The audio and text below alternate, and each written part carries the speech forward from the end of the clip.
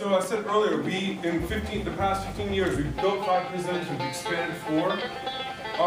So we've got over $1 billion of debt that we're paying off. So $30 million, this budget binding, just to pay off the debt on past prison expenditures. By the way, so this dotted line that goes down and down and down in this time period, that's the amount of money that we're spending on the kinds of programs inside prison that help people make it out when they get out, that help reduce recidivism, right?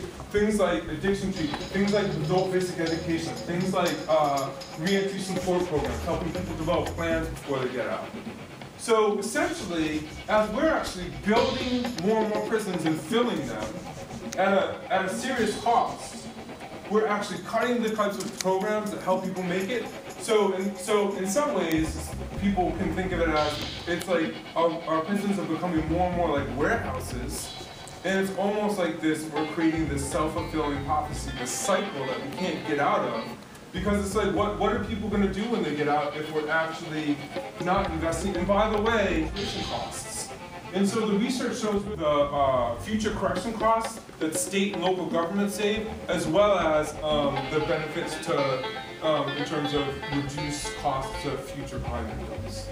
Every dollar we're investing in youth authority, and we thought that this was important because it actually prevented youth who had been convicted as adults from any of getting transferred to adult prison. It kept them within OIA, which is, you know, definitely better than no prison. And then also to really change some stuff up, and let's discuss what happens.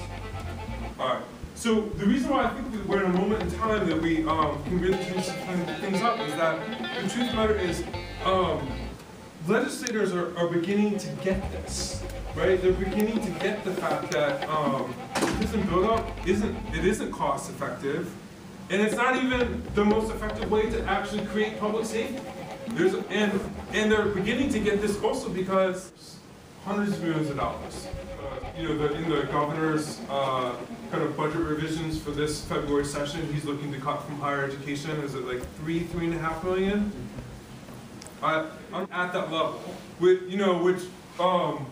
could be a little bit more. But when you add it up, right, that's nowhere near the hundreds of millions of dollars that we could say. Again, when you talk to legislators and say, you know, we've got to stop cutting higher education, we've got to stop these tuition raises. Elections reform. In 2013, there's going to be a package of reforms that are going to be offered to you from the Governor's Commission on Public Safety, and you know what?